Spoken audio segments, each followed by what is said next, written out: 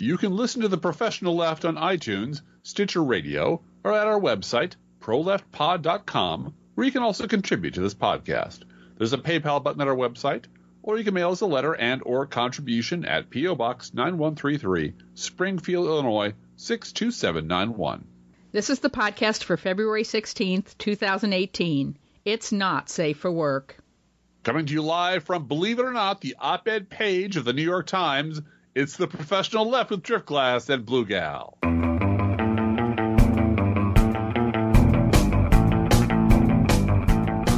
It seems that way. We'll get to that in a minute. No, we won't. We'll get to that right now? Well, here's the deal. I do want to apologize to everyone who's been listening to the podcast for the past 8 years, and those times when Driftglass says, we'll get to that in a minute, and then we either never get to it or it gets edited out or whatever. So I have a rule now that Driftglass is never allowed to say, we'll get to that later or we'll do that later. We're just going to talk about everything immediately. It's a teaser, honey. It's not. It's a teaser. It doesn't work. It never works. on next week's exciting episode. Yeah, no. I've gotten a number of messages and emails pointing me to a place I already visited, but that's lovely. It is lovely. Thank you guys for looking out for us. And who are going, I didn't know you had a column in the New York Times. Yeah. I didn't realize that. Everybody didn't realize that Driftglass, you know, everybody's been wondering about your secret identity. And it's Paul Krugman. It's Paul Krugman. Da, da, da, da. Yeah. I don't know. I don't think I could be married to Paul Krugman. I think that would be very difficult. I'm not going to go into that, but I think it would be very difficult to be married to that intensity. Ha. Because my husband isn't intense at all. I'm the most mellow, laid-back fellow you know. The reason this came to our attention, this happens all the time, by the way. It does. It does. More. There is one day, if I were Paul Krugman, I'd plot it out on a graph, but I'm not. So at least by day, I get a lot of these messages, and more over the years. I know that you do too. Well, it's because what we've been saying for 8 years is becoming conventional wisdom, and we will never get credit for it, and that's okay. We will learn to live with that. But it's still conventional wisdom. It's conventional wisdom outside the perimeter. Yes. Out in the wasteland where out in the real world where we live. Yeah. It's becoming more and more clear that the walled castle, the Mask of the Red Death castle, where all of the media lives, is being penetrated by the plague out here in the real world. Yeah. And that we are getting closer and closer to scaring the shit out of these people because their pushback against this patently obvious fact that any fucking newsman who has half a brain and studies anything should be able to point to easily and say with the same confidence of a weatherman pointing to a tornado that, hey, there's a tornado. Mm-hmm. The same people who report on politics are not allowed to report on the central fact of American politics, which is bizarre beyond description. And that central fact is that one of our political parties is wrong and hurting America and is using violence to get what they want. And I mean that in all kinds of ways. Yes. And every now and then that fact that it isn't both sides. It is just one side. It might have been both sides 50 years ago, maybe 50 years from now, you know, when the Whig Party, what we call the David Brooks Whig Party and whatever else comes up. But no, now at this point in history and for several decades, this has simply been flatly untrue. And everyone involved, every single pundit, news reporter, commentator, public intellectual, every fucking one of them either knew or were too stupid to know, and which is a shame because it was their job to know. And we on the cornfield knew. Before we get too far into everything else, I want to talk about race for a minute. Oh, I was going to read from the column. Oh, you're going to read from the column where he wants to fire David Brooks. Yeah. Okay. Yeah. You do that, and then I'll talk about race. See how organized we are today, people? Yeah. It's Friday. We're tired. but we're going to we put this off till Friday because we knew there'd be indictments. And lo and behold, We always are holding out for the indictments, people. And here they come on President's Day weekend. So how cool is that? There's a Paul Krugman in the New York Times, I believe it was yesterday, Thursday. You can look it up yourself, called Budgets, Bad Faith, and Balance. And I'm just going to read a couple of paragraphs from it that are really they're paragraphs that people literally sent me going, is this you? Come on, man. Come on. Yes. Fuck, is this really you? Come on. Out yourself, finally. Looking at all of this, and this is in reference to all the ruin that Republicans have visited on this country, should make you very angry. It certainly infuriates me. But my anger isn't mostly directed at Republicans. It's directed at their enablers, the professional centrists, both sides pundits, and news organizations that spent years refusing to acknowledge that the modern GOP is what it so clearly is. Boom. Why have Republicans become so overwhelmingly a party of bad faith? And not just about budgets, but everything else? The main answer is probably that the party's true agenda, dictated by the interests of a handful of super wealthy donors, would be very unpopular if the public understood it. So the party must consistently lie about its priorities and intentions. Then we jump ahead a little bit. Whatever the reasons for the GOP's bad faith, however, its reality has been apparent for a long time. Yet the gatekeepers of our public discourse, that'd be David Brooks, that'd be Chuck Todd, that'd be all the people we talk about on this podcast all the time. The gatekeepers of our public discourse spent years being willfully blind to this reality. Meanwhile, many news organizations, which, by the way, gave Paul Ryan, years of adoring coverage, treat recent GOP actions as if they were some kind of aberration, a departure from previous principles.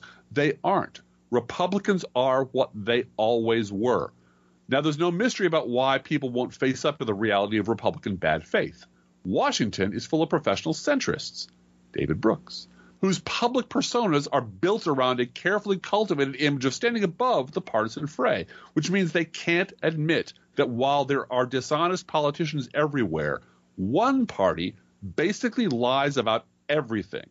News organizations are intimidated by accusations of liberal bias, which means that they try desperately to show balance by blaming both parties equally for all problems.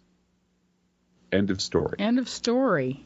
And Driftglass, that does sound a lot like you. It sounds eerily like me. And so I posted literally that and asked the question, is it wrong to put a donate button at the end of a Paul Krugman call? No. I don't think so. I don't think so. I don't think so. At least you should be able to get a $5 donation out of from Paul Krugman. Paul Krugman. dip into that Nobel Prize money, okay? Nobel Prize money. Or we know that Wall Street, we know that New York Times columnists get paid something. Take a couple of bucks, just a couple, and kick it my way, or kick it to the Professional F podcast, or if donors. Paul Krugman wrote you a check, you would never cash it. That's the thing; you'd frame it, so it would be you'd photocopy it and frame it, and then cash it. Who would write me a much bigger check than Paul Krugman? Who? Much bigger, David Brooks. Please. He should write you a huge check. Please stop talking about me, please. Just look, I'll make you this as a bribe. If you can get Donald Trump's lawyer to pay me $130,000, I will stop talking about you. Speaking of which, yes, we have a new sponsor. We do? Yeah. New fake sponsor here at the Professional F podcast. Yeah. Do you have campaign fund expenditures that you can't file under porn star payoff, but miscellaneous legal fees is just fine? Help is just around the corner with the campaign finance accounting firm of what? What? Takes your campaign finance books and painstakingly fakes the entries, like the Federal Election Commission is actually going to look at them. Yeah. Instant Pot, eat your heart out. What? Will cook your campaign finance books so well, it will look like somebody wanted to hide shit everybody knows happened anyway, but nothing matters anymore. You think the House Oversight Committee was going to release a majority report hurting a Republican? What? It's a So, fine. you can join the campaign finance accounting firm of what? And have all your campaign finance reporting needs met. Really, and you can do pass-through bribes to anyone. You can, right. They do lots of work for lots of noble causes. Absolutely. Apparently, there are Ronan Farrow, or as we now call him, Ronan the Accuser. Ronan the Accuser. You need to tell people, because I didn't remember that name. Yeah, Ronan the Accuser is the villain, or one of the villains of Guardians of the Galaxy. Yeah. And a comic book character, straight up comic book. But I think, given the fact that Ronan Farrow is doing really good reporting, and he dropped a story today about former Playboy, Playmate, and Donald Trump and bribes, and the mechanism that is used to make sure that these women are paid off and they never talk to anybody. Yeah, and by the way, this was all being done at the time that Melania Trump was recovering from pregnancy and didn't have all her baby weight off. And Donald Trump was fat-shaming his 125-pound, 5'11" wife was, 135 pounds, which is ballooning up. And she's not hot anymore. Because she just had your son. And so, go bang some porn stars while you're waiting, and go on Howard Stern and fat shame your wife. Yeah. And it's all just part of the joke, And it's jokey joke. It's just entertainment. I do want to talk about race for a minute, and then we're going to go do News Roundup. I finally brought myself earlier this week, before the shooting and everything, to sit down and watch David Letterman's interview with Barack Obama. I know I'm way behind, but I just couldn't watch it. I couldn't watch it because I just knew I was going to get too upset about the fact this guy isn't our president anymore. And I loved the fact that they took time out to talk to John Lewis and to talk about the Edmund Pettus Bridge, which we use as a motif frequently in our writings and so forth. Driftglass came up with this great line of, you can't stand on both sides of the Edmund Pettus Bridge. And something clicked for me when John Lewis and David Letterman were crossing that bridge, and David Letterman said, "What's on the other side of the bridge?" And John Lewis said, "The vote." Yep. Both sides don't take away the vote from brown people. We really don't need to say anything else. You can simplify your message to that. And I think that message should shame the right people, those Beltway professional centrists. Yeah. Who are overwhelmingly white anyway. But really, that is incontrovertible. Both sides do not try to take that away. Either you believe that people who are not white are legitimate citizens and legitimate voters in this country, or you don't. And if you don't, then you're a Republican. Yeah. So do you believe that people that are not white, that are not Anglo-Saxon white, quote-unquote Christian people, deserve a say, an equal say, as to where this country is going? And if you don't, you're a Republican. Yeah. And racism is everything in terms of this White House. That's everything they're doing is to undo Barack Obama, to undo his legacy, to undo Medicaid, all of it. It's all about making America white. Let's do a news roundup. That's a wonderful idea. All right, you want to start? And we are into a little bit of the situation with the shooting and after the news roundup. I do want to thank people that wrote to me and said, "I'm worried about you, Blue Gal, because I know how personally you take these things." And we went yesterday and picked up Junior Dude at college and brought him home and kept news radio off the whole trip. Yeah. And that helped. So just because, not because we're burying our head in the sand. No, we knew what had happened, and we had read and had covered the story and knew what was going on. Yeah. But I personally did not need a day of rage and analysis about it at that point. No, it's listening to reruns at this point, not for the people who were affected, the victims, not for the people who died. Right. I honor the victims, and I did when I came home. Went through, and any story that had a victim speaking or a parent of a victim, not a victim, but the victims are dead, but the parents, the family and parents of the victim speaking have been incredibly articulate and, again, we're going to get into that in depth. But let's do a news roundup, and then we'll get into that in depth. Fast news roundup.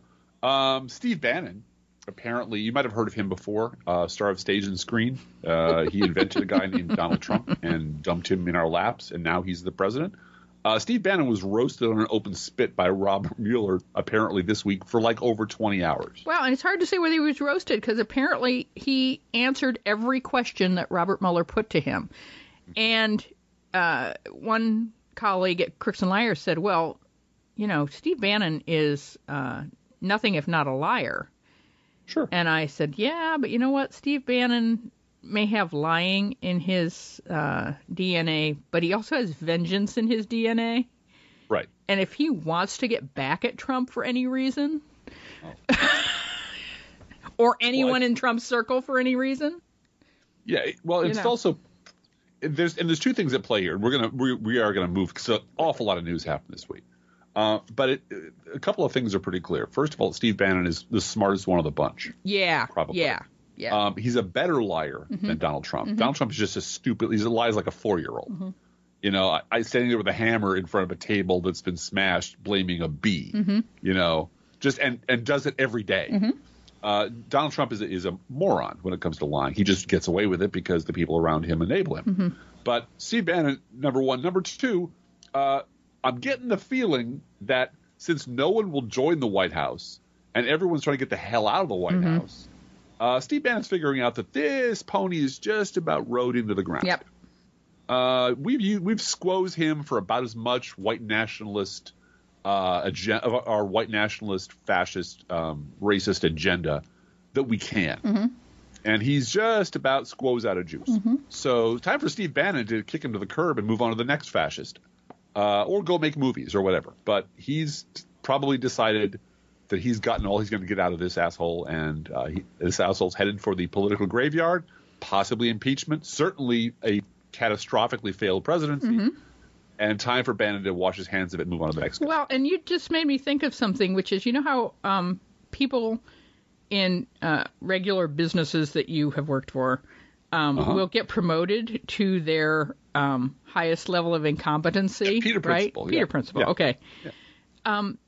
In right-wing media world, if you're disgraced at a certain level, you can always go one level down. Like if you're too disgraced to be on Hannity right now, you can go be on Alex Jones and spin your wheels there until you've gained enough. I mean, this is what is happening with a lot of right-wingers right now. I'm thinking about Sheriff Clark, how he was on Fox and Fox and Fox, and now he's on other things. And Joe Walsh. Joe Walsh, you know, was a nut job 3 years ago. Got still kicked out. By the way. He still is. But he is rebuilding his lifeboat to be the reasonable never Trumper. And he's going to wind up on MSNBC in 5 years. Or somewhere like that. He'll write a book. Yeah. He's on CNN now, but he'll find his way. Oh, Howie Kurtz was a washed-up hack, and now he's the reliable sources on Fox. Exactly. You can trust him. He's talking about the media. You can always take a step down and then take a step right back up. It's lily pad journalism. Yeah. Well, and Ben Dominic, he's one of my favorite. Dominic, she's one of my favorites. Who really was a washed-up, plagiarizing shithead. Yep. Until his good friend Chris Hayes decided to give him lots and lots and lots and lots of free airtime and treat him like a bro. And now he runs the Federalist and is on CBS and other places. He gets really, really mad when you ask him who's funding that website. Yeah. He also gets really, really mad when you point out the fact that he's a plagiarist? His blazing headline last week was, it's true, the American media hates you. Yeah. Just absolute, flat out. And I think the American media is broken almost beyond repair, but not for the reasons he's giving. He's giving this, it's all, you know, it's owned by the liberals and you're right to be fearful of them, et cetera. And he's gone, and he went off and married, you know, Meghan McCain. Yeah. So, you know, he married, as they say, he married the Commandant's daughter. He did. So he's doing all the suck up, loser, soulless things you do to get ahead in politics. But he wouldn't have been able to bootstrap him up to this level were it not for the fact that he got help from his bros, from Ezra Klein. My man, Ezra, how's it going, bro? Let's go, bro. Broski, so good. And Chris Hayes. And that's generational, and that's racial, and that's gender. And that's education level and all kinds of things. And it's also a belief that politics is just a game, and whatever side you're on, whatever, we'll get along because we're all in the news business. Right. Right up until the revolution. Right. And then you realize, oh, I'm going up against the wall, but I'm friends with that guy. Yeah, right. Oh, no, dude, no. They were never joking. Yeah. Unrelated completely to that, Rick Gates is close to a plea deal with Robert Mueller. Mm-hmm. And unrelated to that, Robert Mueller just indicted, his federal grand jury just indicted 13 Russian nationals and organizations. And you had names for them, right? I did. Flinsky? Michael Flinsky, Paul Manafortovich. There were a few others like that. Steve Bananalivich. And Steve Bananalivich. And Reince Priebus. Reince Priebus. That's a made-up name to start with, so why gild that fucking lily? All right. The FCC is investigating whether its chairman, Ajit Pai, improperly coordinated with Sinclair on rule changes that benefited who? Sinclair. You, the taxpayer? No, not you, the taxpayer. No, fuck you, the taxpayer. No, what? Because there's no part of this machine, this Republican machine, that is not completely thoroughly corrupt. Exactly. None of it. Paul Ryan, speaking of school shootings and corrupt Republicans, Paul Ryan doesn't think the time is right to wage political battles. He just wants to wait till the facts are in, which, as Chris Hayes, to give him great credit, last night masterfully pointed out, is what he says after every, literally exactly what he has one press release that he reads after every mass shooting, which is, let's not judge, let's not rush to judgment, let's wait till all the facts are in. And then he just walks away from the podium. And nobody kneecaps him and says, no, come on back. Mm-hmm. Let me ask you about the last 17 school shootings. Right. What about those? But nobody asks those questions because nobody does. Because everybody wants to go to lunch or have a drink at some Georgetown bar. That's why. Right. Yeah. Okay. And speaking of those. Let's talk about the shooting. Yeah. In Florida. Trump blamed the students and the neighbors for not reporting their suspicions about the school shooter, except they did. Yeah. Including the shooter's mother. And FBI and law enforcement ignored it because it's a white kid. And what are you going to do? Yeah, white kids. They're harmless. Also, one of the first things Trump did as president was to undo a regulation that would have made it more difficult for people with a known mental illness to buy guns. Not to mention what the governor of Florida did. He signed 5 laws that made it easier for teens and other people who should not have guns to have guns.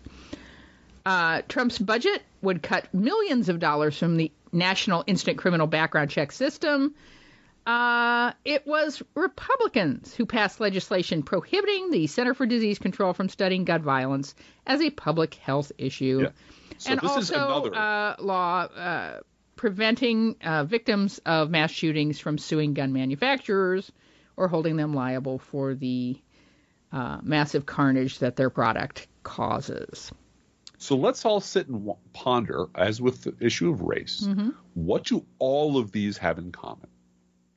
The fact that, and we can refer to Morning Joe this morning if we want to, because all over Morning Joe this morning there was a great wringing of hands by about Charlie both sides. Dent, yeah, both sides, and by Anand. I'm not even going to try to pronounce his last name, but he's a regular guest on there. Just we as a people, we have all done this. We collectively, all of us, are to blame for these everything. And Charlie Dent, who's leaving the Congress and leaving his political career behind, but has stopped long enough to explain that the leaders in both parties are to blame for this. They are prisoners of their base. Right. The Democrats whose base wants them to pass reasonable gun safety, and Republicans who all have A ratings from the NRA. Yeah. Okay. And as one of Obama's speechwriters pointed out today, because there was the whole thing. Well, why didn't Democrats do any of this when they control? Well, actually, the Democrats had a comprehensive suite of legislative and executive proposals. Barack Obama talked about it in the State of the Union address in 2013. It was Republicans who were beholden to the NRA who wouldn't let any of this out of the box, who blocked everything every step of the way. Yep. And if you look at today's see how deep this disease goes. In the editorial board of the New York Times today wrote a whole article about how we should we should overcome the NRA. We should sweep them aside. These people, shouldn't be holding us in check. They shouldn't be choking our system to death. Never mentioned the word Republican. Yeah. Well, and this was Mike Barnacle today. Yeah. At this point, it just becomes comedy. I'm sorry to bring comedy into this tragic event, but Mike Barnacle just made it into, oh, come on. This is just stupid. He suggested that three great Americans. You got that, people? Who come together. Bill Clinton, George W. Bush, and Barack Obama. All fine presidents. Should get together. Get together like they did to help Haiti. Right. They should get together and primary Republicans who are beholden to the NRA. That's right. Raise money. Raise $100 million to form an organization, not the National Rifle Association, but the National Gun Safety Association, to primary Republicans who are beholden to the NRA. Process that for a second. Why does Clinton and Obama just elect Democrats? Right. Why would Barack Obama raise money for Republicans? This is why I'm laughing, folks. Yeah. Well, and again, Mike Barnacle, because all of them wear a shock collar around their genitals. Right. And anytime they suggest that it might be one party or the other that is responsible for a good thing or a bad thing, right? Someone, Phil Griffin, presumably up in the control booth, gives them about 10,000 shock to the genitals. So Mike Barnacle. Well, I think it's just that Joe Scarborough marches up to Phil Griffin's office and says, "Get him out of here. I don't want him on MSNBC anymore." Well, that's it. And enough people that's happened to. Yes, it has. That they get fired because Joe Scarborough doesn't like them. And so Mike Barnacle has to sit there. And Mike Barnacle's an old man. And watching this old man twist himself into these pretzel shapes is painful to watch because, he doesn't do any stretching. And it's not enough. It's not enough that he said that George W. Bush is a fine American. Yes. But that's the point. It has to be George Bush, too. Yeah. Because all of these presidents, Democrats and Republicans, Blue Gang. Why can't they get together and fix the Republican Party? Have to all be fine presidents. And they're all fine people. They're great Americans, Blue Gal. No, George Bush was a fucking disaster. Yeah. And he still is. And besides, he's at home painting his toes in the tub so that, people forget about him and he doesn't get lynched by an angry mob of Americans who realize they were lied into war. Please don't talk about me. Please just don't mention it. Because we've passed the phase where we're going to pretend George Bush never happened. Right. This all follows the same pattern. We've passed the point where we're going to pretend George Bush never happened. That's called the Tea Party. The Tea Party was created because the Republican Party not only needed to cover up for the fact that it voted for the worst president in modern history, but that a black guy got elected. And so we needed an outlet for the inherent racism of the Republican Party, and we needed to pretend George Bush never happened. Well, now we're past that, so we want to move on to the phase where we look back fondly. Well, Donald Trump is bad, but he's unique. Yes, right. Trumpism. It's Trumpism. This is sui generis. Republican presidents have never been this bad before. Yeah, they kind of have been. And anybody who lived through it knows that. But Mike Barnacle doesn't want to get his ass fired and end up on a park bench in Boston Commons. So he's going to sit there and say, "You're right, Joe. Whatever you say, Joe. Yes, three great Americans. And George Bush is one of them." And everyone will just nod their head and say, "Yes, that's true." And isn't it a shame how we all of us, we together, we as a group, we as a society, we as a culture, did everything bad in our societies happening because we let it happen. Yeah. And nobody's there to say, but that isn't true. Right. That just isn't true. Because the idea of having someone at the table who would bring that up terrifies the shit out of these people. And that's a good thing. That's why Paul Krugman can write these things. Well, that's what I was going to ask you. Did Paul Krugman then go on Morning Joe and have Morning Joe read his column to him? I don't think that happened. I don't think that's part of the show's. I don't know. Moving on to our news roundup. Yes. Donald Trump has set the record for the longest period of time without a formal press conference in the last 50 years. And nobody's complaining about that. Because it's trivial compared to all the crazy criminal shit he does every day, all the racism that just comes blasting out of his mouth every day, and all of his surrogates out there who feel utterly liberated to embrace their inner Klansmen and be who they really were, like Laura Ingraham. Yeah. This is like, didn't hold a press conference? Well, yeah, that would have derailed any other president. Here, It's just a rounding error. So Let's move on. Did you notice he invented a move from Korea to Detroit of a GM plant? Really? That didn't actually happen. And while the cameras were rolling in the cabinet room, Donald Trump picked up and read, so apparently he can read something, read a headline from the Wall Street Journal about GM closing a plant in Korea, which they are doing. And apparently the unions in Korea are really mad about this. And GM is trying to move some workers around to give these union workers jobs elsewhere. But they are closing a plant in Korea. And Trump read this headline, and then he added to it, and they're moving to Detroit. Oh, definitely. They're moving to definitely. They're not. They're not moving to Detroit. Absolutely. And then he said, and you wouldn't be hearing this if Donald J. Trump wasn't president. Well, you're damn right we wouldn't be hearing it if Donald Trump wasn't president, because you just lied. Many people told me at a future point in time, at some certain point in time, many people told me the Detroit plant will be moved to Detroit. No, Donald. No. It's a lot. You just made that up. I would be. And no one stood up and said, excuse me, Mr. President, a correction. That's not correct. Not one of them. Not one member of the National Press Corps ever his does cabinet. This. They never do. His cabinet are basically his boot blacks and lackeys. I realize that. But can you imagine any Democratic president in history? I can't. But of course I can't. No. But the can you imagine if Obama did this game is over. But it's I get it. But here's the thing. It is important. It is vitally important, because Blue Gal talked about Barack Obama on Letterman.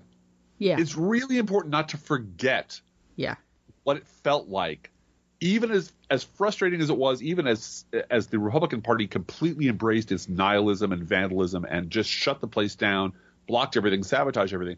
It's very important to remember what it was like to have a competent, intelligent, calm, rational, decent family man in the White House. Yeah. And not hold on to that. It's we're not going to have that back. But it's really important, especially for us on the left, as painful as it is, to remember what it was like before Pearl Harbor. Yeah.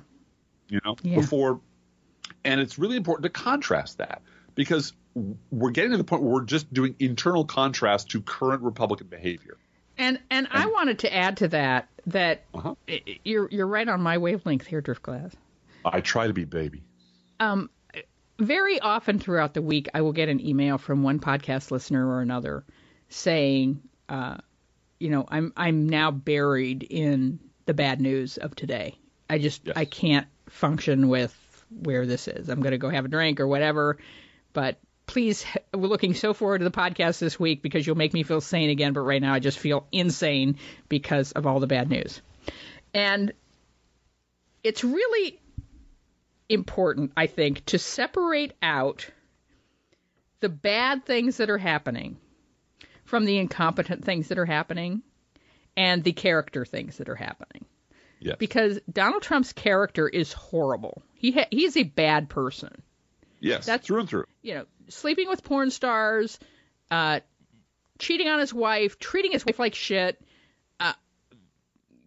Now grabbing, some of that is actual crime. I realize some of the grabbing, posting, and the sexual assault and so forth. Yeah. That part of his character, there are actually crimes committed. That's different.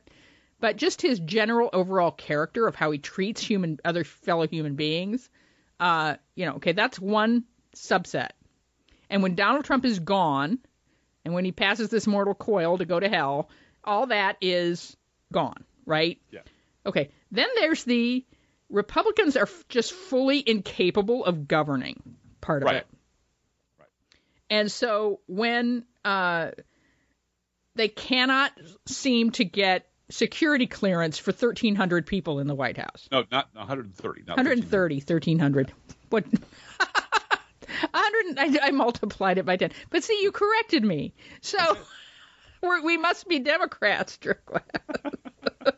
130 people working in the White House without security clearance. Maybe 140, maybe. I don't know. It depends on the headline. It's enough. It's a lot. Yeah. It's a lot. It's a whole lot. It's a whole lot. And again, what would Hannity say if this was a Democratic White House? Anyway, that's a completely different issue from the House gutting the Americans with Disabilities Act this week. Yeah. That is a completely different issue from the Speaker of the House giving the same press conference that he's given after every mass shooting. Yeah. Yep. Because those are policies that are hurting our country that will be fixed by electing Democrats to office. Well, and those are structural, basic. That's the DNA of the Republican Party. What you're staring at in Donald Trump is the manifestation of the DNA of the Republican Party. This is who they really are. Mm-hmm. And I will give it to Jennifer Rubin. Yeah. Someone commended to me the Slate podcast. Fine. I listened to that. She's at the 19-minute mark or something. I'm not going to make you go look for it. But after giving the obligatory kissing the foot of the both sides do it and both sides this and both sides that, she did get to the part where she said, I was wrong. Mm-hmm. Mm-hmm. I was amazed. I was appalled to learn how many racists there really were in the Republican Party. I had no idea. Of course you didn't, because you don't ever interact with actual You live in New York Republicans, City, right? You interact with Washington Republicans. Right. You interact with David Brooks Republicans, whose whole job it was for decades to lie about the existence of the real Republican Party. That's all they did. I still don't buy it from her, though, because everybody who worked in a Republican campaign or was analyzing Republican politics knew that there was Louis Gohmert in Congress. Of course. Knew that. And knew that that language got votes. Well, and just think about the people who run campaigns at a national level and develop marketing strategies. Yeah, right. Think about the amount of effort that Madison Avenue, which is no longer Madison Avenue technically, but the ad industry devotes to understanding the tiniest nuance of its audience's thinking in every little niche market. Mm-hmm. We're going to put a gay couple on this commercial and an interracial couple on this commercial, and all of which I'm highly in favor of. But they really, really understand deeply the psychology of their audience. Right. Whereas Republicans would have you believe that having run Lee Atwater ads, having run slanderous bullshit, having swift-boated John Kerry, on and on and on and on and on. Having 8 years of Barack Obama being the Kenyan usurper and birther. That they have no idea they're a racist in their party. No idea. Yeah. No, they have run racist after racist after racist. They have played to this base for decades and harvested the votes, and suddenly they're all freaked out because, oh my God, there's a bunch of racists in the party. Right. No. And I don't buy it for a fucking minute. Right. Again, you have two choices. Either you're too fucking stupid to do your job, or you're a liar and you should be fired from your job. But you were saying that Jennifer Rubin at least admitted she was wrong.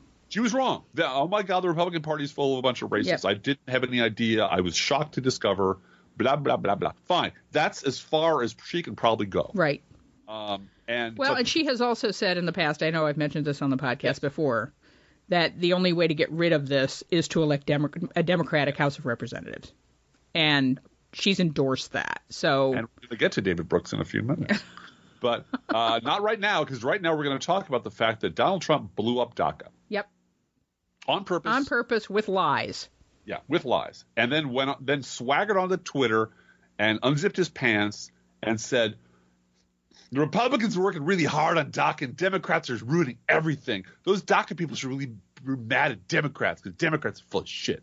Basically what he said. Mm-hmm. And everyone was just like, whatever, really, dude. Really, yeah. Really? It's not even subtle anymore. No. It's like, it's fuck you, I'm the president. I can lie to your face. I have a whole press corps who will lick up my shit and ask for seconds. I'm surrounded by a cadre of stooges who will lie all the time. And there's not a the only police force the Constitution envisions to keep monsters like me in check is the Congress. And I own those fuckers. Yep. I have Paul Ryan's balls in one hand. I have Mitch McConnell's balls in the other. And every time I squeeze them, they jump. So what the fuck are you going to do about it? Yeah, I'm the DACA hero here, and Democrats are the villains, and that's my story. I'm going to Mar-a-Lago now, so kiss my ass goodbye.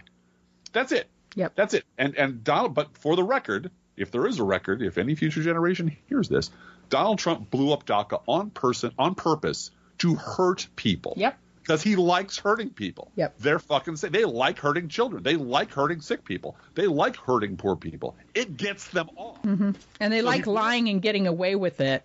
Yeah. Donald Trump likes that because that's power.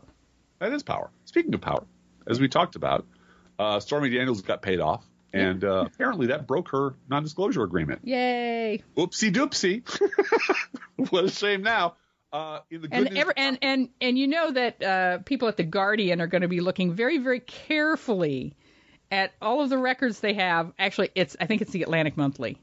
Mm-hmm. That all of Michael Cohen's LLCs that he's filed in Delaware to launder money, basically, for Donald Trump. That he paid him out of his own pocket. Yeah, every billing record that went through the RNC now from Michael Cohen is going to be gone over by muckraker journalists with a fine-tooth comb. Yep. And there is some. I slam the pundit class because they do control the cameras and they control the lights and they control who sits at these stupid panels. But there are people down in the weeds doing really good work, and I'm extremely grateful to them, including Ronan Farrow, who I made fun of when he was at MSNBC. When he was a little kid, yeah. But I don't make fun of him anymore. No, he's working. He's showing that he can do the work. Yep. He's done his profession proud, and nothing but applause from me. In the good news department, Donald Trump's unconstitutional, illegal, and utterly immoral Muslim travel ban, was shot down by the 4th U.S. Circuit Court of Appeals. Now, I'm sure they'll tweak it and try it again, and who knows what happens there. But there is someone out there with robes on who's trying to keep him in check. Yeah, and the ACLU is working on that too. So make sure you send your $5 to the ACLU if you have extra $5 after you send us $5. And speaking of those people in the White House who didn't have permanent security clearance. Yes.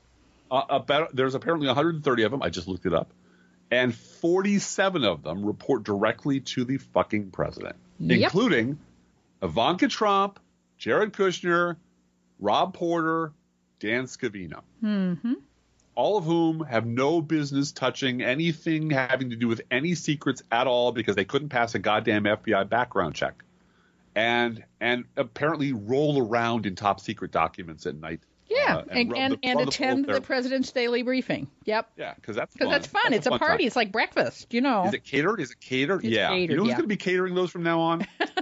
We're the good Lord split you. Emergency farewell party planners. Proud fake sponsors of the Professional Life Podcast. All right. That's right. Trump's inaugural committee paid nearly $26 million to an event planning firm that was created out of thin air in December 2016 by Melania's girlfriend. Yeah. Stephanie Winston Walkoff. She's a great person.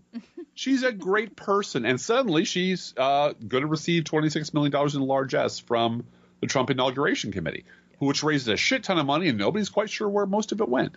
I think we know where most of it went. Apparently, a fraction of it went to paying off hookers and prostitutes and porn stars. 1 week after Rob Porter resigned following allegations of domestic violence, Trump said that he's totally opposed to domestic violence. Totally opposed to it. There. Except that time that he ripped his wife's hair out because his hair was hurting. Come on. That one time. And raped her. Yeah. One time. Just that one time. Yeah. And he also, we'll talk a little bit about Rob Porter in a couple of minutes. Well, no, we'll talk about that now. Okay. Here's the deal. The shooter in Florida hit his girlfriend. Yes. This is a thing. You see, with mass shooters, there's always a history of domestic violence in their DNA, in their background, in their past. Yes. Violence against women and violence in general, it appears, is a right-wing thing. And I'm not saying that left-wing people never hit their girlfriends or never do that. But excusing it and making excuses for it is a right-wing thing. Yeah. And the FBI office today admitted that they did have tips on, and this kid's mother called the police for help with her crazy, violent kid. Mm-hmm. And nothing happened, except 17 kids died. There's something different about this, and I want to mention this. There is a post at Crooks and Liars about this as well. What's different about this shooting? Yeah. Personally, what I think is different is looking back on Sandy Hook.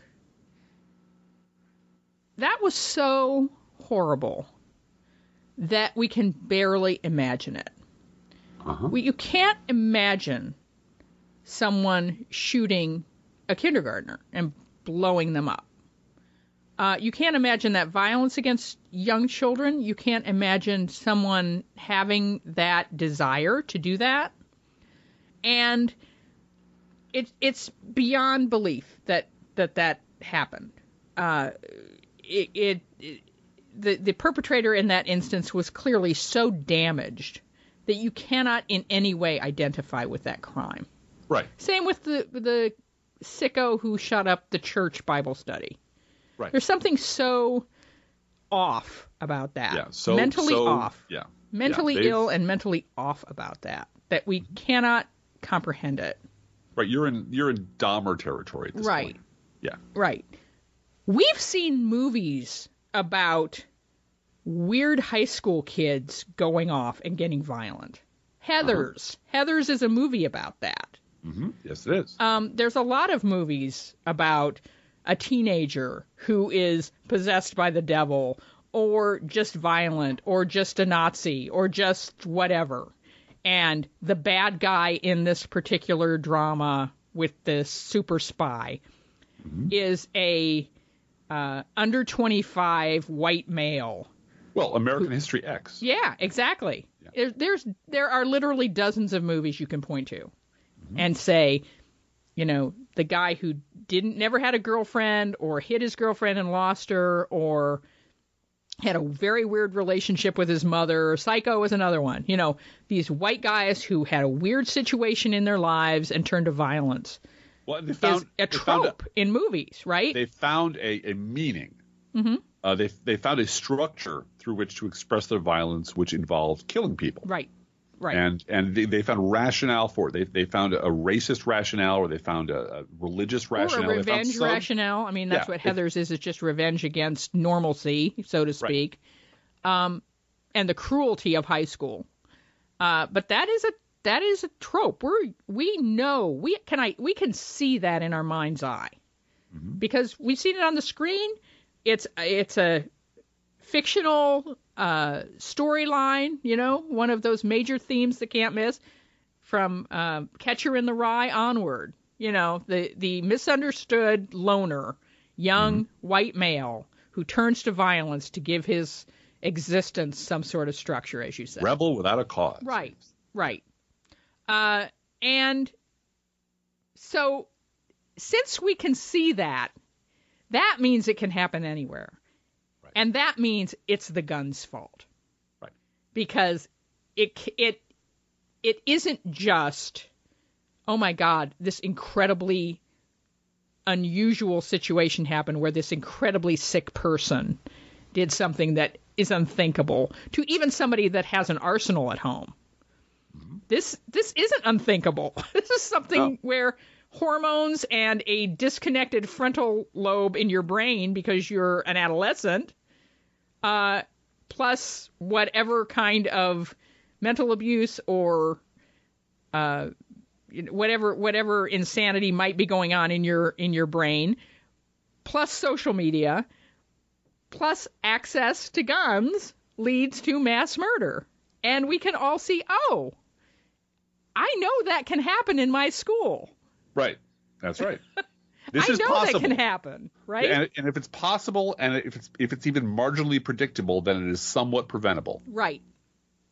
And so the mothers that are screaming in the camera at Congress and quote unquote President Trump, do something, are getting it, are getting that, this could happen at my school. I'm sending my teenagers to a high school. And you and I, right now, and let's make it personal, are sending our girls to a high school that has bomb threats frequently. Yes. Mm-hmm. It's getting to the point. I mean, this is the cry wolf situation that you really have to be careful about, where kids joke about, I've got a test this afternoon, I hope there's a bomb threat. Mm-hmm. Because they've been pulled out of school how many times? Oh. Six? Yeah, six six in times. September? Yeah. Yep. And run down the street. They go down the street to the football field or to the church across the street and not being educated, wait for the all clear from alcohol, tobacco, and firearms. The FBI office in Springfield, Illinois is very busy with their dogs and their scanners. making sure there isn't a bomb in the school. So we get it. It can happen, and therefore government is responsible for fixing it. And government is all of us making a decision to fix it.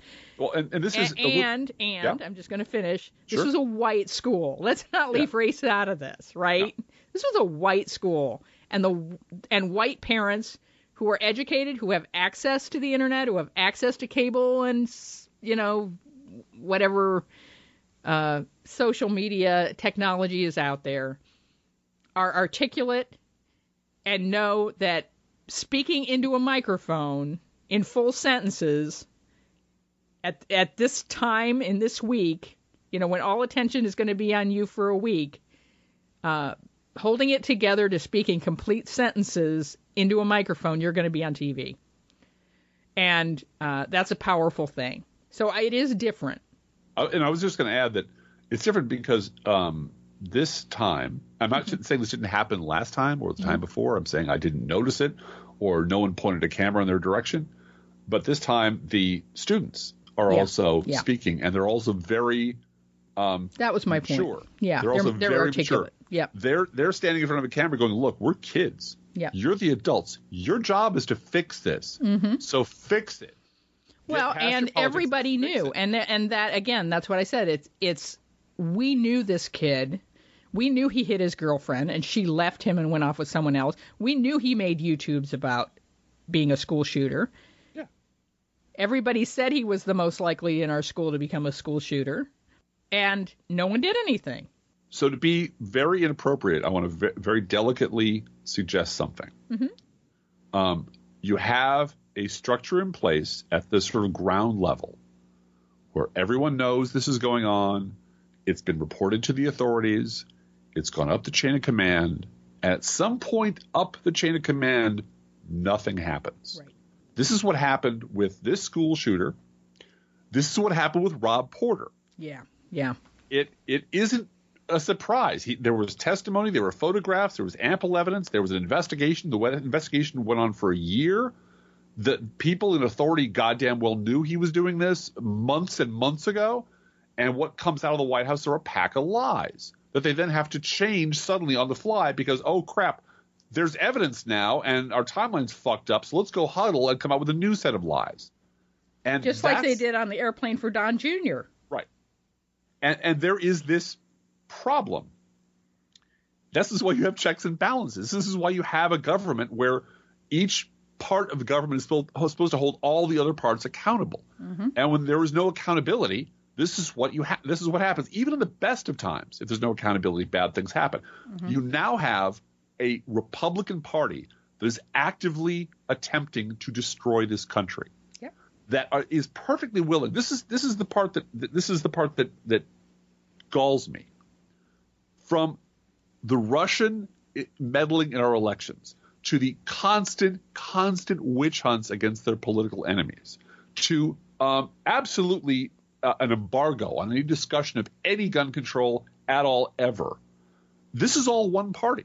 Yeah. And each of those things has one thing in common: taking health care away from 30 million Americans, holding Chip hostage, dangling the dreamers out over an abyss and then cutting the rope because that's fun. All of this is coming from one party. This is a party, and this is what Hal Sparks, bless his heart, retweeted me, which is, why is all this a surprise to you? Yeah. Haven't you read Atlas Shrugged? The whole concept of Atlas Shrugged is you must destroy the government. And every element of the Republican Party, whether it's the fundamentalists or the gun nuts or the wife beaters or the racists or whatever, all have one thing in common. They hate the fucking government because the government tells them to stop doing what they're doing, including the corporate side of it. So they all have a common enemy, which is any restriction on their incredibly obscene behavior. And now they've won. Now they control all the arms of government, and now they're doing what they said they were going to do all along. And the consequences of having no consequences and a government full of people who hate this country, really fucking hate this country, and really, really are perfectly okay with Russians or mass shooters just ripping the guts out of it, is that they stand back and do nothing. Yeah. And if you try to do something, they will restrain you. No. We're not going to let you do anything. We're not going to let you prevent anything. We're not going to let you pass one single piece of legislation. We like the fact that this is happening in this country. We're completely cool with it because that's where our money comes from, and that's where our power comes from, and our base, who we've cultivated for 30 years carefully, really does hate this country and really wants to see it burn. And at no point will we ever hear that on television, because then you'd have to say one side is doing this and the other side is trying to stop them. So, speaking of which, Donald Trump doesn't believe Russia meddled in the 2016 After 13 indictments, he doesn't believe After it. 13 indictments, from a grand jury. Enough evidence to block the sun out, he still doesn't believe it. And there's a lovely little column by Jonathan Chait. I read a paragraph of which is basically there's pretty good. There's reason to believe that Donald Trump is being blackmailed. Oh yeah.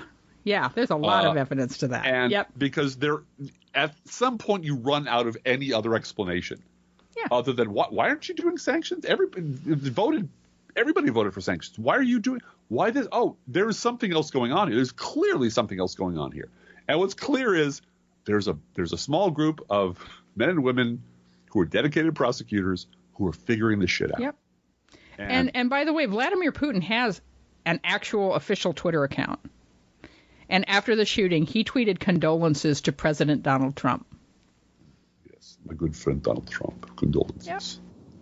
Well, and the fact that you can no longer tell the difference between a Russian bot and a Republican on Twitter, it should tell you something about what they know about our Republican Party that our own media won't talk about. Yep, that's it. They know us better than the for-profit media is able to say.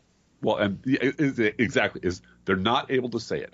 Donald Trump wants to raise your gas prices 25 cents, which is fine with me, except it would wipe out more than 60% of the bonus gains for all those little people that they got from their giant tax giveaway to billionaires. I have said since 2015 that the one thing that would turn MAGA away from Donald Trump is $4 a gallon gas. Yes. So that might happen. Yep. Well, and him. I don't know, taking up Islam, but that's about it. And for those of you who love Blue Apron, I've got a real big surprise for you. Because this really the Republican plan, the Donald Trump plan for replacing food stamps, right, really is like somebody think tanked. How can we make being poor even more miserable and humiliating than it is? Yep. I know. Let's send them just a box of shit every month. A brown dry white rice and peanut butter. Right. Yeah. Which is more than the people of Puerto Rico were getting. Yeah. But let's just send these folks a box of shit once a month. And if they starve or die or trade it or whatever, burn it, it's not our problem. We've checked that box. We've done. Well, it's also a way to make one of Donald Trump's friends rich out of government taxpayer money again, you know? Yeah. Maybe the person with the contract, with the no-bid contract, I bet you, to fulfill those boxes can fly first class from Milan to make it in time for the Donald Trump praise hour at the cabinet meeting. I can tell you from personal experience. Yeah. Someone I used to be married to was involved in writing the welfare to work guidelines for the city of Chicago. Didn't like the fact that welfare to work was the thing. Thought it was atrocious. I thought it was atrocious too. It was like the fifth version of welfare to work that Republicans just said, you're going to sign this fucking thing. So Clinton signed it to his eternal shame, but they really kind of boxed him in. So a plague on both your houses. But even in the depths of welfare reform, when it was, let's just make poor people's lives more miserable, nobody thought anything like this was a good idea. Yeah. And if you've ever been on food stamps or fuel assistance, which we have, or been unemployed, I have, the amount of paperwork you have to do every month, qualify for your next month, the amount of stuff you have to prove. I've been in church basement meetings with city officials here who were like talking about, I got a friend who knows a guy whose cousin doesn't. These are people who are sincere public servants, but down in their bones, they know a guy who's got a friend who's got a cousin who's on unemployment, and he makes more than the guy next to him who works all the time. Yeah. And I do you know know what the maximum unemployment benefit is for Illinois? Do you know what you have to do in Illinois to qualify for unemployment? Do you know that every month you have to look for work, and if you turn it down, you've got to justify why? Do you know that if you don't do any of that shit, they not only can take everything away from you, they can fine you. They can sue you. Yeah. Yep. And apparently this is the whole part about there's already a shit ton of regulation you have to go through just to qualify for a pittance is, of course, lost in the conversation, because that fucks up the whole conversation about poor people are lazy and moochers and dumb, and the way to deal with them is to make them even more miserable. The Paul Ryan approach to poverty. Right. Just kick them harder until they become Paul Ryan. And anyway, but even in the depths of that, nobody in their right mind said, you know what we should do? Just scrap the whole food stamp program, where people can go and buy things from the store and engage in normal commerce among people, and farmers are supported and local grocers are supported. Let's just send them a box of shit that nobody wants every month and call it done. Because nobody would be open about being that sadistic and heartless and thuggish. But now it's cool to be that. Yeah. Now Republicans are out and proud about their basic depraved nature. And we can all sit and judge now. We can all sit back and say, okay, which party do you want to be a part of? Mm-hmm. And by this you shall be judged. Speaking of judges, Rachel Brand, this is just this week, mind you. This is literally the news from this week. The number 3 person in the Justice Department quit this week. In part, it is reported over the fear that she'd have to take over the Russia investigation. And nobody wants that. Nobody wants that because they're going to get fired by Donald Trump. Well, and they'll be forever associated in their career with Donald Trump. It's. I don't know what I would do if suddenly I woke up one day and had this dumped in my lap. I'm not up for it. It's not my profession. I'm not good at this sort of thing. So I can't judge anyone else. But it's sad that someone would leave a career, a public service, because they're afraid that they're going to get stuck in the middle of a crossfire. Well, and she went to work for Walmart, so she's not hurting. And she's probably had offers like that to go work in private industry forever, because good lawyers who work hard and have a reputation as being, kick-ass at what they do get those kind of offers. And it's a choice that you're going to work for a federal prosecutor's office or for the DOJ because you believe in the law and you want to support the Constitution, or you're a law and order right-wing freak who just gets off on prosecuting people. And there are people like that too. And it's not all golden servants of the public. No, it's Jeff Sessions. It's Jeff Sessions. People like that. But you choose to take, a lower salary, a lot more hard work, 80-hour weeks. You're doing that for the people. You feel you can at least tell yourself you're doing it for the people rather than for the Walton family, right? Right. And she chose not to do it for the people because that would associate her forever with Donald Trump. I wanted to bring up one other thing about food stamps while you were talking about that. There is also a change going on with the food stamp program. I want to find it, though. The Trump administration made a change in addition to the food boxes situation to make it more difficult for states to make the food stamp program flexible during recessions. And I'm reading this from Governing Magazine, which is one of my favorite magazines, to talk about government policy, because it is written for policymakers. Yes, we read it here. The Trump administration, which often stresses the needs for states to have more flexibility, wants to give them less flexibility when it comes to food stamps. The federal government requires childless, able-bodied SNAP recipients to spend 20 hours a week working, paid or unpaid, or participating in state-approved training programs. If they fail to meet that requirement, they can only get food stamps for a total of 3 months in a 3-year period. States are able to waive those rules through economic downturns when unemployment is high. And they know that the job center, that is the state government job center, I mean, you and I went through this in 2008, right? With a recession, everybody's thrown out of work. You go to the job center and say, I need to renew my unemployment. Yeah, there's no jobs. And they sign off on it. Right. Because they can't find you a job. You're siphoning off 80,000 jobs a week in the federal government. The statistics are there's just this huge drop off in employment. Nobody's going to find a job. They know you're not going to find a job that week. President Trump's budget for the U.S. Department of Agriculture, which needs approval from the Republican Congress to become law, would take away states' abilities to make exceptions and would impose work conditions during times of economic downturn. It adds up as the legal director for the Food Research and Action Council. That sounds like somebody you might have known at one time. Uh-huh. It essentially adds up to a heck of a lot of cuts for food stamps because people will not be able to find work. And this is what work requirements do. Work requirements are not there to make sure that people who are hungry know the value of work. It's to make sure that people who cannot buy a job also cannot have food.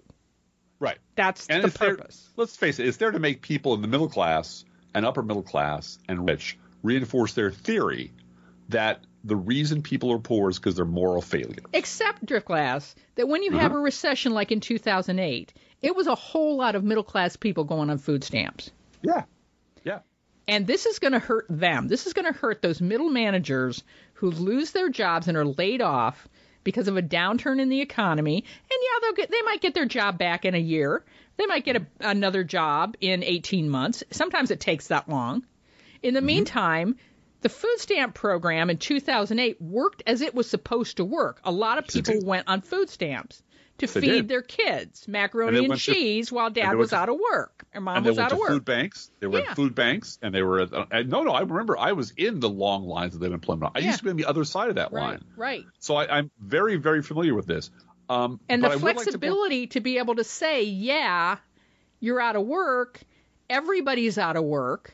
Yeah. And we're just going to have this temporary need thing where we don't require you to have a 20-hour-a-week job because we can't find one for you. Right. Why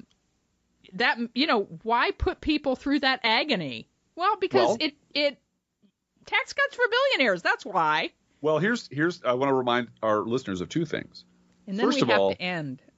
First of all, yes. First of all, back during those dark days, there was a guy named Barack Obama who tried to extend unemployment benefits. Yes, right. And the Republican Party, long before Donald Trump ever showed up, held hostage the extended unemployment benefits during the worst recession in 70 years for tax cuts. For the Bush tax cuts. Bush tax cuts. Yep, and shut down the government. Or we'll shut it down. Secondly, so let's be really clear. This is it's the same goddamn party. The party hasn't changed one bit. It has a different leader, the person out in front. But in 2012, during the 2012 election, what did Mitt Romney run against the Obama administration? That the Obama administration planned to gut welfare reform by dropping work requirements. Yep. And, of course, it didn't work that way, and it wasn't that simple, and it didn't amount to that, and it turned out that was a big fucking lie. But the whole point being, the black guy wants to give the undeserving poor your money. Right. And Mitt Romney said, how Mitt Romney said that? Of soon-to-be Senator Mitt Romney? You know why he said that? Because he knew it would play with the Republican base. Right.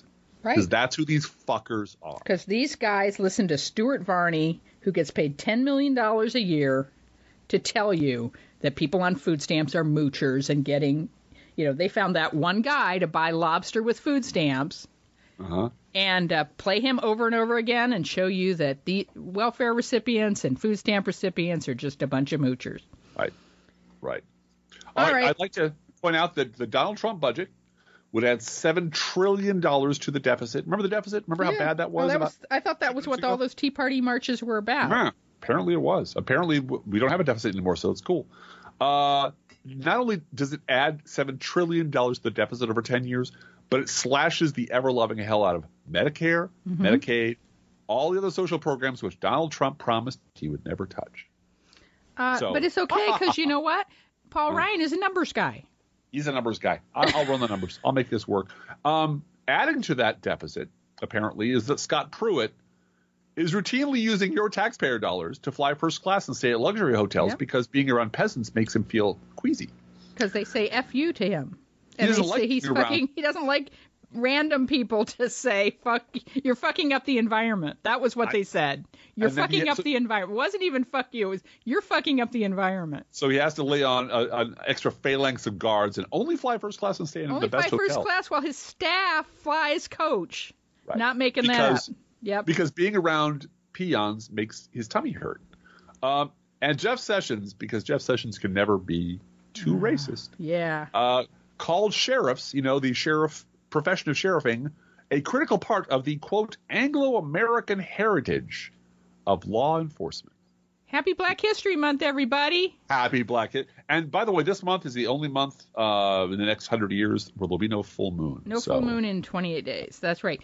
I did a little historical research about the Tea Party this week, Drift Glass. Oh, tell me more about it, I discovered that Dick Armey's Freedom Works actually paid Glenn Beck $1 million to talk about how great the Tea Party was on his radio show. Don't you lie. Don't you say those things about that man. That man is a saint, Blue Gal. Each week we post to our Facebook page and website an Internet Kitty sent in by you, the listeners. This week's Internet Kitty is Booby. Booby would like you to know it's not your desk lamp. It's my heat lamp. We have that at our house, too. Barack Hussein.